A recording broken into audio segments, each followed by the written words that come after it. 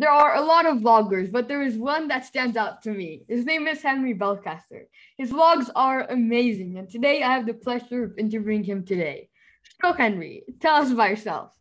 Nico, thank you for having me. Thanks for the kind words. I don't know how I became your favorite vlogger, but I'll take it. Who the heck am I? So Nico, I grew up outside Chicago. You might hear a really loud train going by right now. I went to school Luckily, you in don't. the suburbs. Luckily, there's No? no sound. Okay, good, good. That's why we get the good gear. But Exactly. I grew up in the suburbs of Chicago, went to school out there, high school, and then I went to college out on the East Coast. That's where I met your brother, of all Mm-hmm. people, Mr. Valentine. And we both went to Brown, and I studied astrophysics. And much like you, or so it seems, I've always kind of had these entrepreneurial ideas and tendencies and just desire to Mm-hmm. build things and create things and help people. Um, so now, after leaving Brown a year or two ago, uh, I've started a couple things, a couple haven't panned out, and I'm now building a media agency with one of my really good friends. And we specialize in making animated clips for social media, mostly Twitter. That's great. I don't know how you go from astrophysics to like vlogging and like managing a social media company. I think, well, one, I want to know why you turned to podcasting of all things. But I think for me, with all how difficult and stressful college was, how difficult and stressful physics was, it was always music or photography Uh-huh. or videography that remained that kind of creative outlet to keep me sane, you know? Um, so yeah, there's always been like this interest in doing really deep, hard schoolwork, but then also relishing in the like creative arts to kind of keep my mind working. Yeah. So you wanna know how I started YouTube and podcasting, or Yeah, like why for you, as I think there's some entrepreneurial things going on behind um, your head, maybe not, but why do you do YouTube or podcasting? podcasting is because I'm a very talkative person. Um, and I saw one of my friends. He actually doesn't know he's the reason I'm doing podcasting. He has no clue. I haven't told him yet, but he actually interviewed a professional retired Mexican soccer player, and I was like, I can do that. Seems fun. So I interviewed like Valentine, another one of Valentine's friends, and Cliff. That's basically where I started. And I just reached out to tons of people, and yeah, That's so cool. And if and you're then not podcasting, sorry to like totally take this over and make it my uh podcast, but I want to know about you because if you're not podcasting, what are you most interested in? Maybe in school or it's like not counting YouTube. Mhm. YouTube could be a close second. All So right. what's in third place? So either like music or coding. Okay. Following One in of those two. Valentine's footsteps, perhaps. Yeah. Very cool. Well, I do know that if you can code, you can do anything in this world. So Yes. um, keep it that. That's very cool. I'm not like the best coder. I know like the basics, which is like the important stuff. The frameworks, right? And then Yeah. just having an idea of how these things work will allow you to continue developing those skills. I have no idea the basics, so I feel lost when it comes to software. That's definitely a good skill to have. I mostly learn from like YouTube videos and just like ignoring Valentine, like, I do this. That's awesome. um, don't worry that you're like, if you're kind of making this your podcast, like you also ask questions. I really like, there's only been two podcasts where like there's like the guests also ask questions, and that podcast is really fun. So you can also ask questions. Awesome. So who was your inspiration for YouTube? Oh man. My inspiration for YouTube, and if you see people are kicking it around the comments, that's probably because I've forced them to by copying him so much. It's mostly Casey Neistat. Yeah. Uh, right? Casey Neistat with a heavy dose of Adam Savage from Mythbusters. So like if you watch my videos or you look around the shop, the way I organize things is very much Adam Savage. The way I create quick videos is very much Casey Neistat's. And if I'm going to go a little bit more cinematic on things, then a lot of that inspiration comes from Peter McKinnon. And it's funny because you'll get half the people are like, dude, this is awesome. Casey's not making videos anymore. Thank you for bringing back this kind of nostalgia. Like you're the next Casey Neistat. That's great. Yeah. And then you've got the group of people that are like, well, you're just copying Casey Neistat, or Nico, you're just, you're copying whoever, Mr. Joe Beast Rogan, or Joe imposters. Rogan. Sure. Yeah. For podcasting. I was thinking about your Minecraft stuff. I don't do that much, sure. anyways. Right. I used to a lot. Right. And I think it takes, as an artist, it takes a heavy dose of copying to learn new things to then apply your own spin to. So when I'm filming, I'm like, yes, this is very Casey Neistat-y, but if I do this, this, and this, well, it makes it Henry, right? Casey Neistat wasn't talking about finances, or today I'm explaining how I get custom tailored suits. Like that wasn't his vibe. Or books. Or books for that matter, right? Like a lot of what I talk about is just books I'm reading, and I still owe you one, building a story brand. I have it on Audible. Yes. Have you started it? No, because I'm reading another one about YouTube first that I'm gonna read. Okay. That, building a story brand. Okay. Well, anyway, those are my major inspirations, and to that end, there's this great quote. It's good artists copy, great artists steal, right? And I think if I'm going to be a great artist, I might as well just steal the format that Casey Neistat used, because it worked, and it worked really well. Yes. And then you can just apply your own voice to it, right? You can watch all the Joe Rogan in the world, get stoked about how he interviews people, but then at the end of the day, only Nico's going to ask the questions that you're going to ask, right? Yeah, and I feel like if something works, you also might as well just try it. So yeah. Why not, right? Why not? I think too, a lot of my tattoos come from, I've got a few now. They're really just reminders. Film is there. Live is on my arm, reminding myself to like get outside and live. Mm-hmm. A lot of that comes from Casey as well. It's just like very much like, this is what I was feeling on this date. Let me remember it forever. So yeah, I definitely owe a lot to him. Yeah, and I feel like everyone has like tried to make a Casey Neistat like style vlog. I've tried to make one, but don't turn out anywhere like good. But yeah, he's the king of vlogging, right? It's exactly. Like he basically made vlogging. He made vlogging. He's the reason so many of us even started setting up a camera on a tripod, walking out the door, walking back in to get the shot of yourself. But while he did invent those things, if you really dig deep enough, what you'll find is he actually took a lot of those filmmaking techniques from his brother Van. So Casey was copying Van, and Van Neistat took a lot of those filmmaking techniques from this artist they worked for, Tom Sachs. So these things just keep progressing, and you take a piece of what you like, smash it with something else, take a little bit of Casey, smash it with Peter McKinnon, and then new things are born. Yeah, and like you mentioned, he created he made the tripod and like the huge like microphone thing here like popular and everything. But yeah. That's right. So too, like, everyone's got their GorillaPod and Rode microphone on their camera, right? And like, I take that inspiration, but instead I get this little thing. Casey didn't do that. And I find something that works for me, in this little vlogging camera.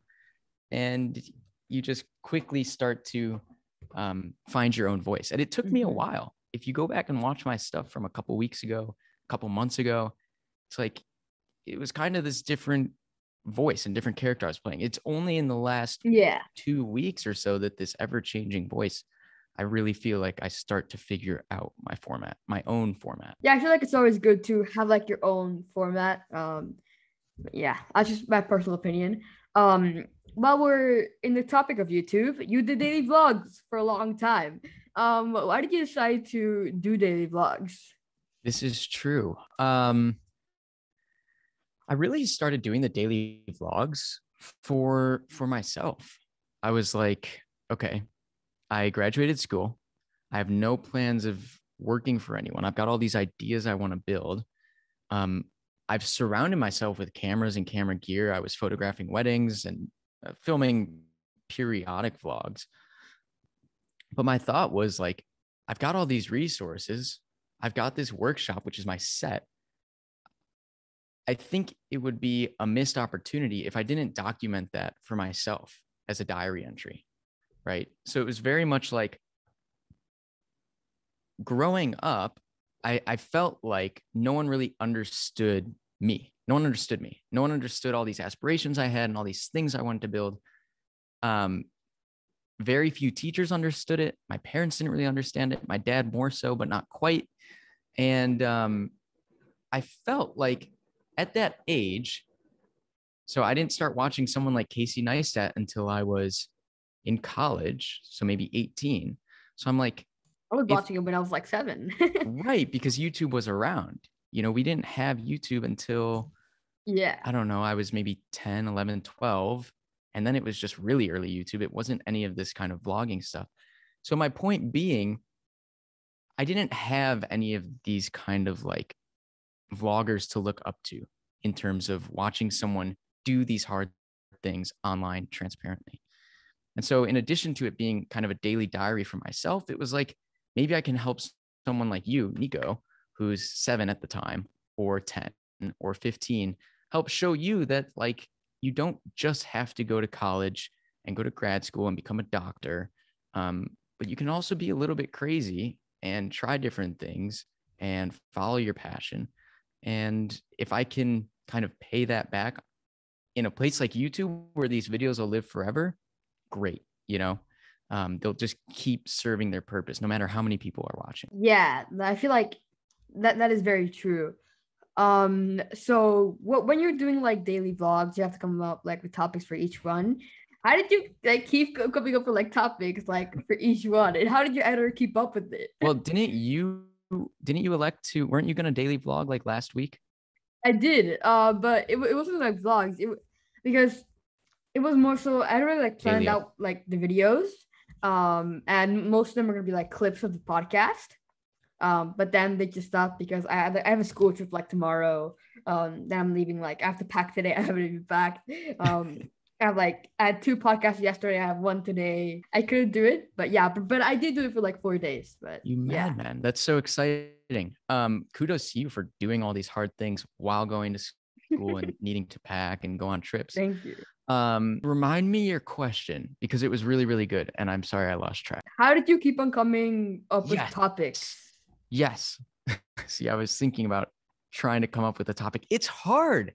It's really hard. It is. And I think it also seems impossible. So when I started the daily vlog, first of all, this is when I kept writing film on my hand to remind myself that, wait a minute, you can film some really, really, really mundane thing. And if you edit it properly, you can turn anything into a story.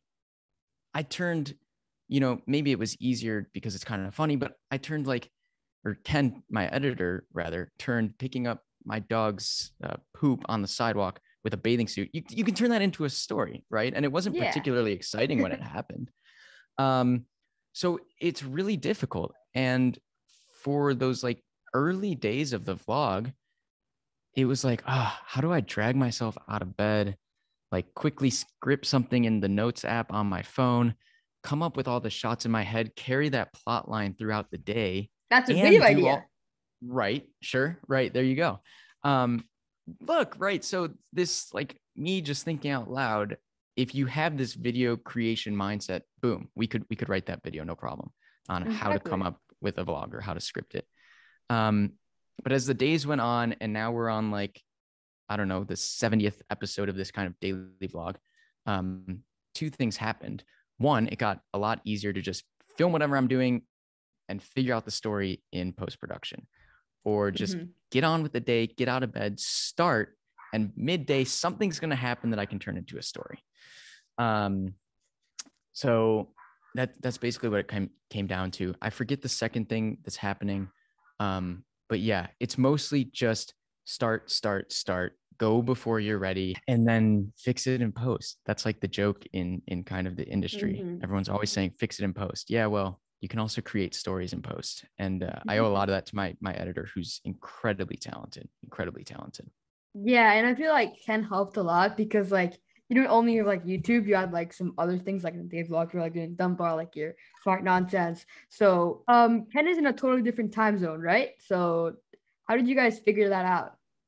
Yeah, so that's actually, Ken was editing my videos for a while, and I was making like weekly or a couple or 3 a week videos. And then we realized, because so Ken's editing, he's in the Philippines, and that's 13 hours ahead of me. So in making those videos, we realized, like, wait a minute, there's an amazing opportunity here to take advantage of those time zones, not treat them as confusing or difficult to coordinate, but Yeah. instead, right after this podcast, Nico, I can upload my footage from today. It's 4 a.m. in the Philippines. Ken will wake up in a couple hours. All that footage will be on his computer. I'm going to go to bed this evening. And when I wake up, Ken's taking care of it, and it's on YouTube. So in that sense, like, yeah, it's difficult to coordinate at the beginning. Once you get it up and running, it's this amazing thing where Ken and I, as a duo, can kind of be this like 24/7 beast. Yeah. And the good thing is I only shoot for, 30 minutes a day, even though the story's running through my head. Like, it's kind of crazy, right? Wow. It's constantly running through my head. So it's all day long. And then Ken edits for maybe 4 or 5 hours. And neither of us has to do both of those things, which I don't understand how Casey did it. Casey Nesitat did it for so long. Yeah. But it was in his entire life. And so this system actually works really well, where Ken has a whole lot of freedom to do whatever he wants, and I don't have to do all the editing. So I have a lot of freedom in the evenings to kind of do all the things I miss during the day. Yeah. And people like another blogger who did daily for a while until like something came up. Roman Atwood, I'm not sure if you know him, but he has like 10 million subscribers, and he did like daily vlogs from just vlogging like his family, like, and his daily vlogs were like he would vlog until like 4 p.m. and 4 p.m. all the way to like night. He'll edit and then he'll upload at like in the morning. And then do it all again. Exactly. For and like try and come up with a story the 1 next year. day, and try to do all your work during the day and go to school and go to meetings. That's nearly impossible. So, those guys for paving the way like that is really, really inspiring.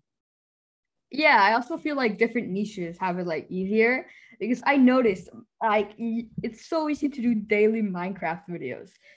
So easy. Like I did daily Gaming. Minecraft videos. Yeah, gaming especially. Like Well, the gaming ones write the story for you, right? You just exactly play your game. You're either really good or really not.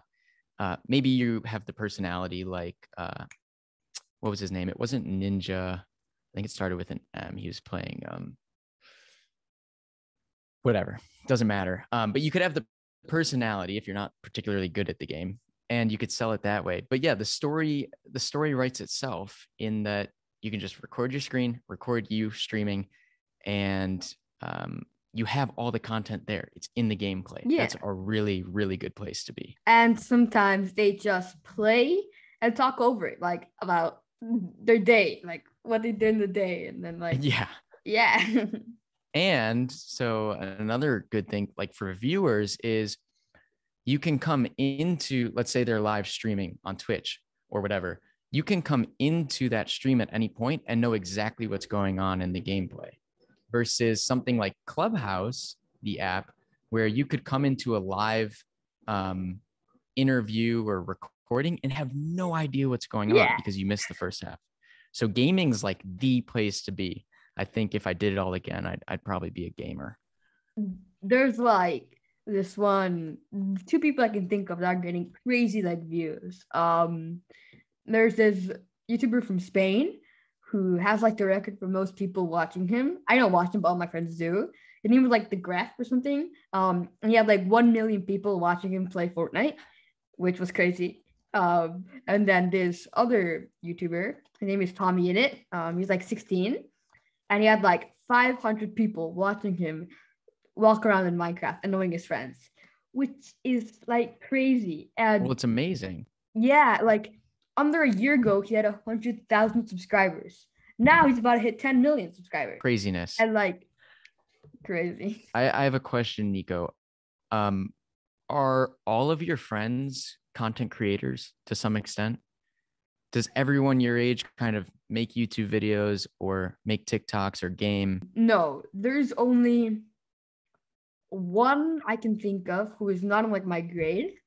He's in the grade one higher than me, and he does Fortnite videos. But yeah, that's the only one I can think of. And other ones, some of them, well, actually, there's this one girl that kind of like got like a viral TikTok.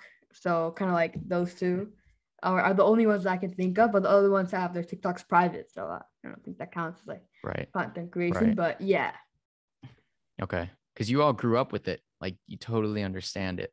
All of them watch it. People. Yeah. Yeah. Right. Of course. I bet Most you of them, default. Do you most of watch them don't YouTube? watch YouTube. Most of them don't watch YouTube, which is What do they watch? like weird. TikTok. Oh, TikTok. And Netflix. Sure. So they probably go to TikTok and YouTube before watching TV. Is that the case? Yes. Yes. Or maybe Netflix. Okay. That's so interesting. That's so interesting. Yeah. Or maybe now like Twitch is also like a second, third one. Yeah. Wow. Okay. Things are changing. I know music is changing because of TikTok, right? Everyone wants to just hear the hook that's in the dance, just the hook. And then I want to go to YouTube and learn just what that hook was. So it's exciting and it's totally different. Very cool. And now there's like people that do podcasting. I've noticed like I thought it was really hard to get guests, but then I noticed how like easy it is like to reach out to the people, like finding new people, like just going on your like TikTok for you page and like or like YouTube like homepage, and you'll find 10 new people that you can reach out to, and then you'll realize your brother knows someone, and you interview them. It's just so easy. It's brilliant. Yeah, it's never been easier. When I was your age, I mean, we would have had to find someone's email, maybe, and that's not that easy. It's not that quick. Who knows if they even now it is very quick. Now it is, right? So even like Dylan and I who are working together, everyone we're talking to, it's on Twitter. It's all on Twitter. They want quick, ask me the question, give me the answer right away. What do you want? I want you on my podcast. Great, let's do it. But it's got to happen on Twitter, not email. So yeah, if you can, you're already using those tools, which is amazing. But for a lot of people, you need to start using these like quick medium, TikTok, Twitter. It's so powerful. Yeah. Now that they kind of like mentioned your podcast, why in your podcast, why is it only like you and Dylan sometimes? Why don't you like invite guests over? Is there a reason for that? Yeah. The reason isn't a very good one. It's mostly we just haven't figured out our format yet. So like we were talking about earlier, you know, Joe Rogan is the best at doing that kind of interview. Him and Tim Ferriss, like they're going to have a famous guest on, they're going to interview them and get their life story. You're probably doing a similar thing, but from a completely different mindset because of your age. So it works. Now, Dylan and I are in between you and Joe Rogan or Tim Ferriss. And we're like, what are we supposed to do here? Right? Yes, we could probably get these guests, and yes, we could probably get them to share our stuff so that we could grow faster. But we don't think we'd be doing anything new for our audience. And we haven't recorded in a while, so we still need to figure out that format that like really sets us apart. But that's mostly why. I think when we do have guests, they're usually people. So the podcast is called Smart Nonsense. And I think what we do best is right here.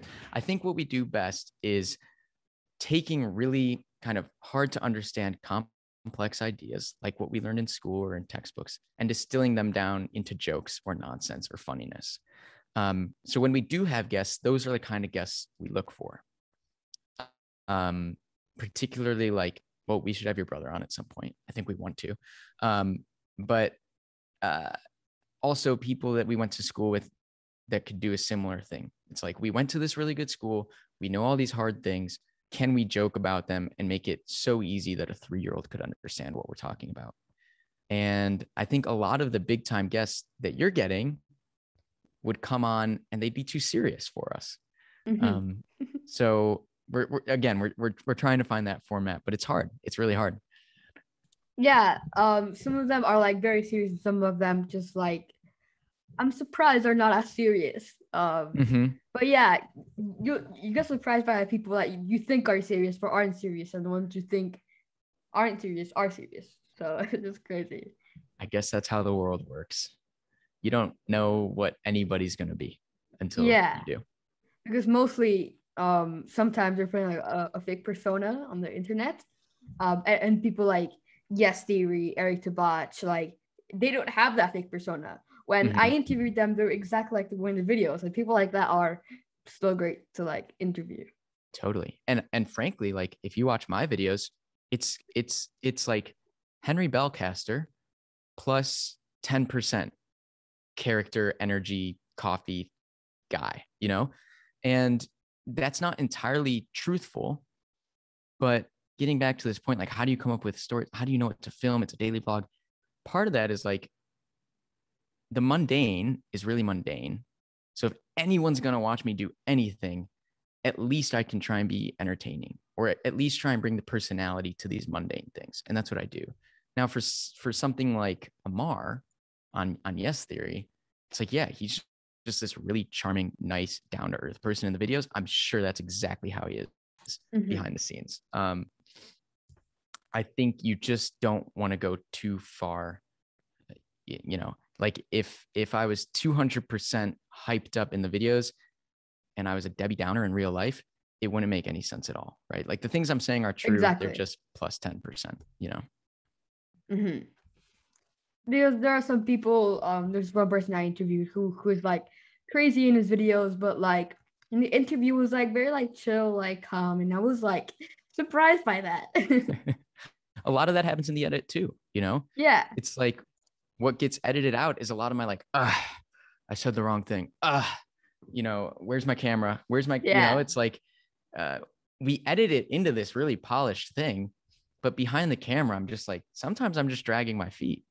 Today, I'm like, where it's 3 p.m. I'm kind of lost in the story today. This thing I had planned in my head didn't quite work out this morning. And then you're going to see the video come out tomorrow. It's going to look like this beautiful highlight. And it's important to know, especially like kids my sister's age, who's 3 years younger than me and yours and mine, is that the internet's a little bit fake in that sense. And I think a lot of people can get caught up in this narrative that's like, oh, look at Nico, you know, he's having so much fun on the internet. Look at Henry, he's crazy on YouTube. Why is he so happy? They don't see the behind the scenes. Exactly. They're not going to see you when we log off this interview. You're not going to see me in the stuff that doesn't get edited out because it's not entertaining. So you have to take these things with a grain of salt. Because it's like, I've recently noticed like how like ever since I started my podcast is like when I've been editing for much longer, because before I was always editing for like 2 hours or like 1 hour 30 minutes. And now with the podcast, I normally have 1 hour of footage, so I have to like watch it, just like watch it again while editing it. And yeah, like you started Smart Nonsense because like from what you said was like you wanted to explain things that were hard, but like that can a 3-year-old understand it. Was that the reason, or is there another reason why?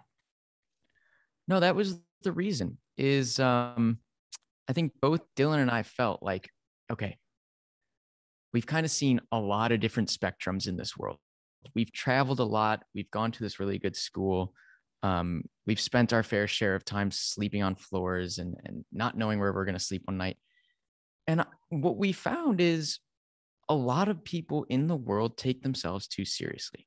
A lot of our peers take themselves too seriously. A lot of people in the workforce take themselves too seriously. And we're like, if nobody else is going to tell people that you can be silly work hard, but be silly, and make it in the world, then hopefully we can be that guide, especially to so many of our peers that are just so caught up in the rat race that, again, you have to go to a good school. You have to get good grades. You don't have time to see your friends. You've got to go to med school. You've got to go to law school.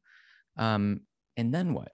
Then you turn 30, 35, 40 years old, and you're like, wait a minute, I never took a step back and questioned why I was doing the things I'm doing.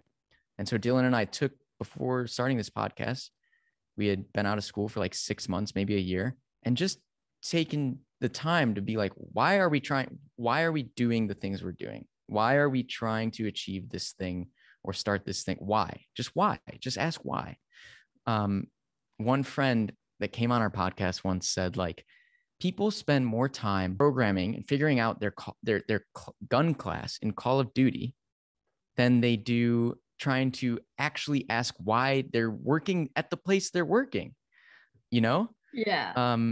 So we're like, let's just ask why more about the world than we do in video games, because if we can do it in video games, we should probably be doing it in the stuff that like really matters in life. Yeah, definitely. I feel, yeah, that was very true. Like I've also been noticing sometimes I'm like trying like so hard to like do something like a game or like finding like thing in Photoshop that I normally don't do for like some other things that I should be spending that energy for, if that makes sense. Mm-hmm. Totally. But yeah, I think you've already got it, in that like you're going out of your comfort zone. Maybe it's your comfort zone. It sounds like you just like talking to people, but you're doing this thing that so many people would say somebody your age can't do, right? Exactly. So many people want to do. Two Yeah. people, right? There's a bunch of people that say you can't do that because you're this old. And then there's a bunch of people that say, I wish I did that, but now I can't because I'm 50, which isn't true, right? That It's still if do you at any didn't age. already, exactly. And if you didn't already do something, then the next best time to start doing it is tomorrow. And that's totally okay. But yeah, we just want people to be goofier. That's really it. We're like, people are fun. Life is fun. It's this amazing, rare thing that we've been given the privilege to have. Let's goof off, because it's really too short to wear horse blinders and just be head down for 40 years. Yeah, that's why I also want to start like another like talk show or podcast with one of my friends, who just is really funny and is like we vibe very well. So I think that podcast would be very funny. Because this podcast is more like serious, I feel like. And having the other one would be like also very cool. I really want to start that. Is this your friend who also creates already, or would you have to convince them?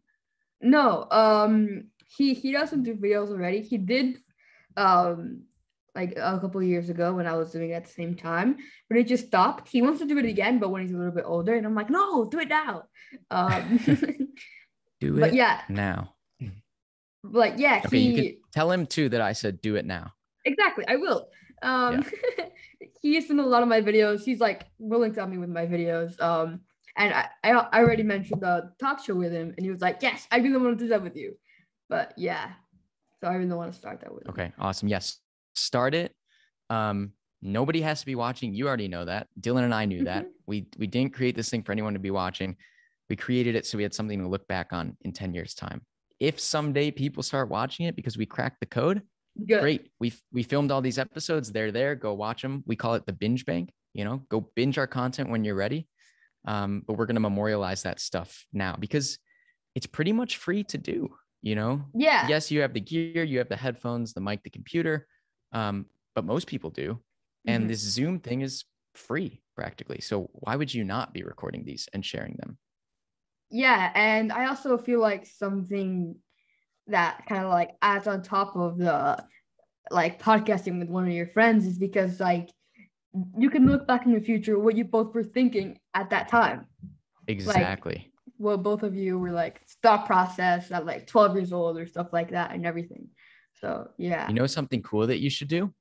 I've got it. Let me stop fidgeting with this card. I've got it uploaded, and I got this from Mr. Beast. But when no one knew who Mr. Beast was, he filmed a Yeah. diary entry, right? And Uh-huh. he scheduled it for 5 years to go public on In the YouTube future. in the Mhm. future. And I did the same thing this past July, and I scheduled it to go live 2 years from now. And it's this time capsule that's just going to pop into the universe, I guess, next July. I've gone back and watched it once since, and it's like, wow.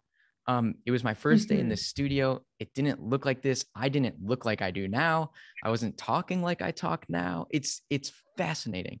So just to see your own personal growth, it's really cool. So maybe you should do a little time capsule video and schedule it for 5 years or 10 years. Yeah. And you'll be going off to college and be like, what the heck? It's crazy. I did like this one thing in Notion. You're using Notion? Yes. Oh, you're going to rule the world. So I have like notes for future self. I have like, hello, 21-year-old me, and then once a year. And you wrote Um, like a letter? yeah, it's just like talking about what I was doing at the time, like how my podcast is going, who's my biggest guest like so far, like who's my biggest guest in a year, just everything like that. I was going to do the video thing, but I just never done it. But I will right Yeah, it's a after this little bit more podcast. work. Yeah. No, that's great. I remember the kind of old school way of doing this was, I think in 6th grade, they made us write a letter to our 8th grade self, and they collected them all and kept them, and they gave them to us 2 years later. And I remember that being like this wow moment where it was like, who was that person in 6th grade? Who am I now? Okay, this is great. Or, I grew out of these things. Great. Oh, but I was also doing this at that time. And I kind of miss being that type of person. So let me go back in time a little bit and bring some of those things back into the future. Now you're doing it on Notion, which is amazing. You're like a million steps ahead of me, honestly. I just got on Notion, and I'm sure anyone your age. um, if you would ask kids from my school what is Notion, they would probably say the thing we use for school because it's a snap. It's called Notion, but with a K. It's like With a a whole school thing. Yeah, with a K? yeah, like that. K Notion? Notion. Yeah, it's called Notion. If you ask what Notion was, they'll say that. Is it the And same as like Notion without the K? no, it's like the whole school system isn't like that iPad. It's like I see. So it's Notion. probably like the education version of Notion, or maybe it's something I don't completely think different. they made it. But yeah, Oh, I see. it's basically like knowledge in action. Yeah, I see. But yeah, So maybe this is uniquely Mexican, maybe. But no, that's kind of, I it's think not. there are also some school in the U.S. Okay. Um, But this is like when you guys are in school, this is what you use for maybe your e-learning or textbooks yeah, or whatever. But you're on um, real Notion, right? exactly. Because when the teacher, the first time I came to school, they mentioned we use Notion. I was like, you guys use Notion? What? And then I Who saw, oh, it's not the real Notion. That's very cool. Who taught you about Notion or taught you how to use it? So one day, like Valentine, had like there's like a Notion plan or something, and then he got it for everyone in our family. And yeah, Very but cool. mainly Valentine. I have no clue how he found it, but He did, and he related to you. exactly. So that's very cool. Very cool. And yeah, I don't remember you saying something about this. But that like the best time to start is like now or tomorrow. One of the reasons I want to do like a lot of these things when I'm this age is so when I'm older, I don't have to like worry about what I'm gonna do. So I already know what I like, so I can just like do it if that makes sense. Yeah, and you're just gonna test a bunch of things and do a bunch of Mhm. things and create a bunch of things. One of them will And, succeed. right? Sure, definitely. And through that, you're gonna be like, oh, these 8 things I did, not for me. Can't believe I did those. Whatever. You No can say you regrets did moving that. forward. You did it. You tried. Right. But yeah, then there's going to be that 1 or 2 or 3 things that really worked, and you just barrel through on those. And you Mhm. can only ever figure that out by trying a lot of things. Exactly. So I mean, God, you're way ahead. but a lot of our peers too, mine and Dylan, is they just do a lot of what ifs this, what if I created that? I have this idea, but I don't have the time because I'm working. Just do it. Just do it. I'd say too, like the best time to start isn't now. First of all, it's 10 years ago. Like you should just start before you were ready. 10 years ago, full stop. If not then, now, okay. If not now, don't be discouraged. Just start tomorrow. Basically, starting at some point is better than not doing anything at all, right? So I fight this battle with my parents all the time.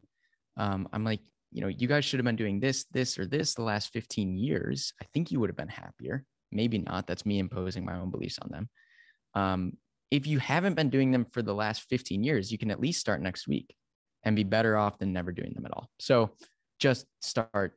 I like people that take action and execute more than just talking about things and waste. I always hear people say like the best time is doing now or like 10 years ago. I feel like I started at the perfect time, like 7 years ago. So it's like I was young, but it was still a good time to start. Totally. Even though if I started 10 years ago, I should not have. I was 2 years old. So, but yeah. From my point of view at 24, it was feasible to start 10 years ago. On your time scales, we're talking about like 2 years 5 years ago, or like 7. 5 years ago, even better, even better. Wow. At 7? What were you doing at 7? I started when I was 5, actually, 5.5. What were you doing at 5.5? Making YouTube videos. Wow. And editing them on like iMovie or? There was this app called YouTube Capture. An app. You make me feel old. We had film tapes. I had to figure out how to get like a FireWire, it was called, to go from these film tapes and convert them into a digital. Sorry, this app. I had like an iPod Touch. And there was an app called YouTube Capture, and you can add music and everything. Then like a year and a half later, I started to actually edit, which was on an app called ScreenFlow on the computer. And that was when I started doing gaming videos. And yeah, I've been editing since then. That's amazing. YouTube. That's amazing. Because 5-10 years ago, not 5 years ago, you were doing it. 10 years ago, 15 years ago, we had all these hardware barriers. Like, if you wanted to record yourself streaming a game, you had to get this $400 piece of hardware to record the screen. And like I said, I had to get a FireWire to go from the camera to the computer. Now it's all software for you because there are cameras on it, everything. It's so exciting. And now like most of it is free, like OBS, which is like the best, one of the best screen recording is free. QuickTime is free. iMovie is free. So you can really start with free items. And then while you start gaining revenue, you can go ahead and buy all the different things. Right. So you went to Brown. And both Valentina and Cliff told me going to Brown was like the best experience of their lives. Is that the same for you? Not for me, no. And I think that's because I don't ever really think I needed to go to college in the first place. I should have, and I wish I took a gap year before going to college because I had all these dreams and aspirations. And again, things I wanted to build. I always knew what I wanted to be. And I always knew because I had early validation, like at your age and in high school, that if I tried hard enough, I could create anything and I could do anything and I could make money anywhere and I could be okay. And I don't think college is really good for people like that because it's really expensive and takes a lot of time. So to that extent, I feel like I kind of lost 4 years of time. And thankfully my parents paid for college, but I cost them 200,000 USD. Like it's a lot of money. However,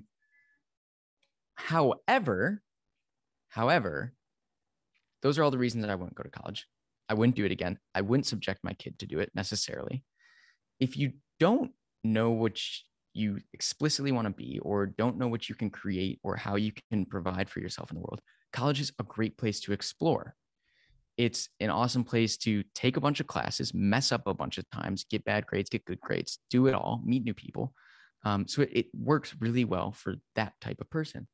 What it did do great for me was play on this idea that you, Nico, or me, anybody, you are the average of your 5 closest friends.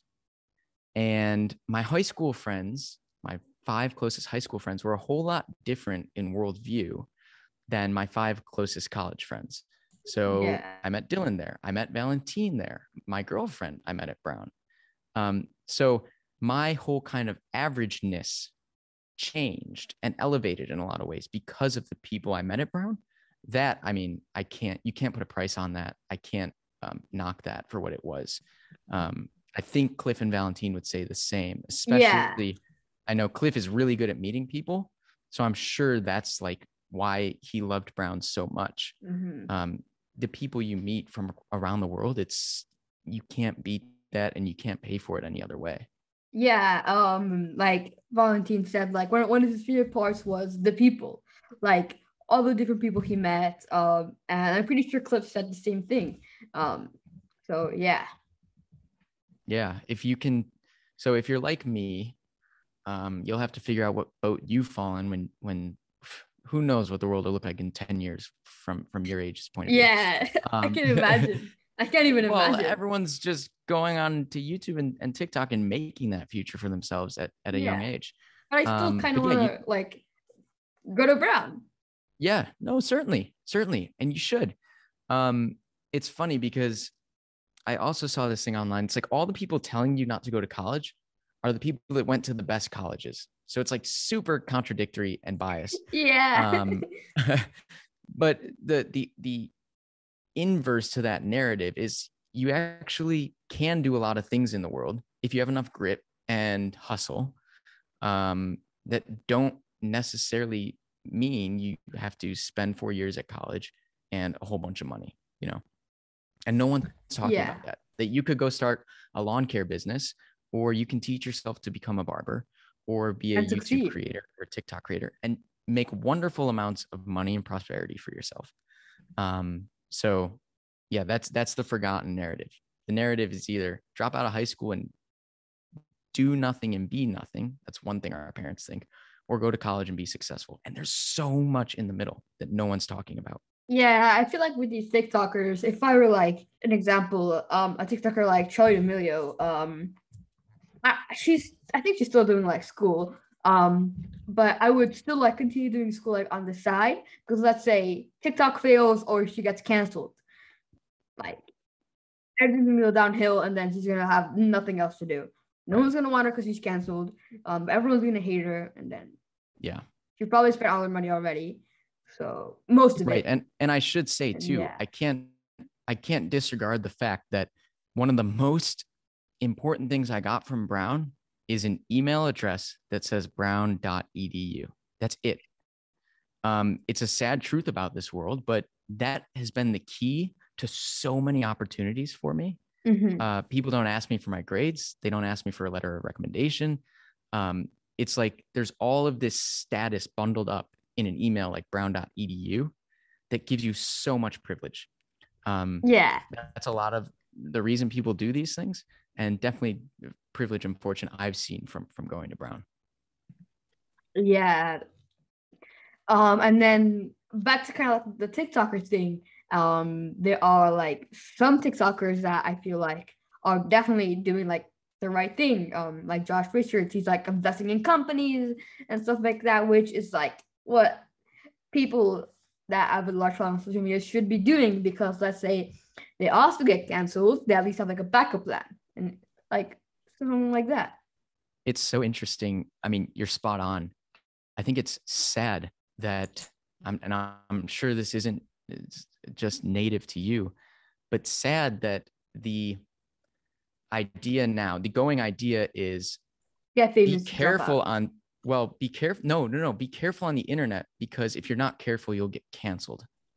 Exactly. Um, it's just interesting to hear you, because I don't know, I don't talk to many people, but it's interesting to hear that, like, probably around your friends and maybe what your parents say to you, there's this growing fear about getting canceled on the internet. That's a whole different conversation and problem that needs to be solved. A lot of people Yeah. maybe deserve that, but there's some crazy things going on the internet right now that we shouldn't get into, but it's just so interesting to hear you say that the fear is getting canceled. It's real. And people, I'm not gonna name any names, but like have lost millions of like dollars just like overnight. Yeah, and some people that don't even make money off of YouTube, that rely on like these sponsorships that dropped out, like they have nothing left. Right. So maybe we'll have to do a separate call in 5 years on the state of cancel culture to see where things have gone. But that's for another time. I kind of, if I see someone that gets uncanceled, I want to interview them so bad because I don't know like what their mental health was like, what they were like feeling when they first saw people hate me all of a sudden, and how people started liking me again like a year later. That'd be really interesting. But I feel like there are people who have been canceled overnight and kind of worked their reputation back up and worked on their character or whatever. And I feel like we don't hear from them. They kind of exist in the shadows. So yeah, that's a great point. That honestly, you probably don't want to do this. Maybe this isn't your angle, but that would be an interesting podcast completely. Just tales of cancel culture. That'd be really kind of interesting. Interviewing people who have gone through that roller coaster of success, everything taken away. Nobody cares about you. Everybody hates you. Everyone's out for you. And then can they slowly build that reputation or not? It depends on the magnitude of what they did and what they got canceled for. And I feel like there are some people, also not going to name any names, there's this one person who I 100% think is going to come back. Like, I don't want to say his name. You don't want to say his name, but I'm going to bleep it out. Right now he's like canceled, but he's 100% going to make a comeback. Like in a year or 2 years. No, I'm with you. I'm with you, and in due time. And we should move on from this. But the last thing I'll say is, there's a spectrum to these things, and we can't penalize everyone at this same extreme spectrum, right? We can't penalize the most violent of offenders the same as people who did something faux pas. Like they shouldn't have done that. We should slap them on the wrist and do better next time. If we penalize those things on the same part of the spectrum, then everything kind of becomes worthless. And that's the recoil we're seeing right now. But this is not a podcast about cancel culture. I don't want you bleeping out people. So let's move on. Can I ask you a question, Nico? Go ahead. Ask as many as you want. Okay. I have a meeting. I got to run in like 5 minutes. But Nico, I need to figure out, how is your family so driven? Who are your parents, and do you have other siblings other than Valentine? Yes, I have one other sister. Okay. Is she older, younger? She's 2 years younger than Valentine. Okay, in the middle. Yes. Are you all this driven? Where does it come from? I don't know. But yeah, I feel like it's something to do with our parents, because the discipline. But yeah. Do they just tell you to create and try a bunch of things and make mistakes? I'm curious, do they tell you every day, do they remind you got to do your homework? You got to do your homework. Like what kind of guidance do they give you? Yeah. They obviously like are really focused on school. Usually school is first, then like you know other things. So yeah, they always just like, my school has like pending. So do you do your pendings that you haven't done? I'm like, yes, obviously I did them. And then they're like, okay, free. And if I start getting bad grades, that's kind of like, I got grounded once for not turning in homework for like ending a video. But yeah. So school is definitely first. If you can crush it there, you're able to do all the fun stuff, even though school can be fun. You're able to do the kind of creative stuff. Yeah. So long as it doesn't affect your schooling. Yeah, but they also let me do the YouTube stuff, like help me, support me, and stuff like that. What do they think about? Oh, here we go, back to cancel culture. But are they scared of you putting all this stuff out into the universe, or do they kind of understand like there are ways to benefit from doing these things? Yes. they both know that they're like big benefits. Let's say I have like my podcast as well that can kind of like help me get into a good school and stuff like that. But yeah, they all Certainly. obviously understand the benefits, and they also know the bad sides of it too. Right. Right. Ah, that's too cool. Okay. Um, Very excited for you all. Before you Yes, go to your meeting very quickly, I have one more question I want to ask you. please. Two very quick questions. Why do you think you haven't blown up on YouTube yet? And what is your advice for anyone who wants to start doing YouTube? Okay. Let me write those down so I can give you good answers. Not blowing up. First of all, the barrier to entry on these things is practically nothing. And the quality, because everyone's got awesome gear, these apps, there are even apps that'll like do edits for you to a lot of extent. Like the quality, the bar is so high. So it's just, I think, two things. One, it's a matter of time. I'm just going to keep creating and keep creating and keep creating. I think it's going to take a lot longer if nobody knows who you are. And I'm okay with that. I'm patient. And then the other thing is someone told me the other day, and now I've said this on like 3 podcasts in the last 2 days, but that's okay because it's important. It's not about getting 1 million views or 1 million subscribers or 1 billion views. It's about getting the right view. And Yeah, I think if you follow me right now, so much of what you see is Dylan and I getting the right view. That's it. You don't need a lot of subscribers. You and don't need a lot of influencing Twitter people. followers, right? Telling a story to draw people to take action. So all of a sudden, yeah, I've got 650 subscribers on YouTube, same amount of followers on Twitter. Nothing serious by any influencer standards, but we're getting the attention of our biggest idols. They don't care about your subscriber count. They're the Yeah, right person. And so, yeah, I'm going to create until I can't create no more. Advice for any non-YouTubers. or someone who wants to start doing YouTube. Right. For someone who wants to start doing YouTube, pre-YouTubers, because I think everyone should. Same. I think like we said earlier, if you haven't been YouTubing for 3 years, fine, start today. If you are too tired to start today, please just start in another day or in 2 days. Because I'm even at the point where if I do nothing during the day, but I create a little YouTube video about myself that's 2 minutes long, that day feels like a huge success to me. You know, if you got on this podcast and you recorded it and it sounds good, success, no matter what else happens, no matter what's blowing up in the world or who's mad at you, like if you did this one thing, great. So I think just start. It doesn't have to be good. It's going to be bad for a long time. Go watch my old videos. They suck. 2 weeks ago, the thumbnails weren't that good. We're fixing them. Just keep going and stop fearing judgment of others, because really nobody cares about you. At the end of the day, like everyone's just focused on doing their own thing. So to not create and not do things because you're scared of what people think of you, I think is naive. And so just go at everything you do, go full force, and you Yeah. will be happy you did in the future. I have a couple more things to add on the thing you said about the like blowing up and stuff like that.